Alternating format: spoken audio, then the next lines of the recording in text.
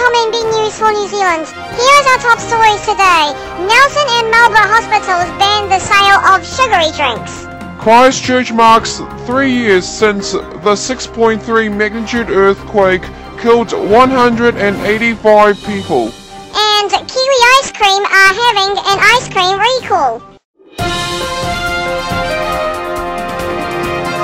People that are going to Nelson and Malborough hospitals will find themselves that they don't sell sugary and energy drinks anymore. Soft, sports, energy and flavoured drinks and milks will no longer be sold at cafes due to the District Health Board's Drink Healthy policy. The change will come into effect at 1st of March with full compliance at March 31st.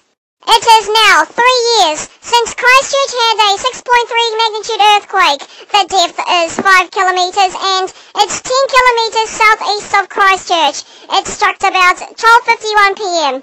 Many buildings suffered serious damage. The cathedral collapsed halfway, properties damaged, and roads split open and some uplifted. They are now remembering the 185 people who were killed in the earthquake. The Kiwi Ice Cream Company is recalling 23 out of 42 ice creams with the best before due date of 2015.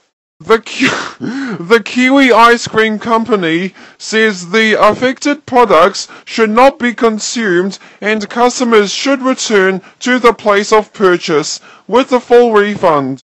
23 out of 42 ice creams had the recall last week because it had an incorrect ingredient which did not meet the company's requirements. And in breaking news, Charlotte Dawson has been found dead at her Australian apartment. It appears that she suffered depression and she will be sorely missed. Let's check out the weather forecast for Wellington, Waikato and Auckland. Let's start with Waikato, and Hamilton is partly cloudy, and 30 degrees. Yes, that's right, 30 degrees Celsius. Wow, that's balmy hot. To Wellington now, it's partly cloudy and 23 degrees.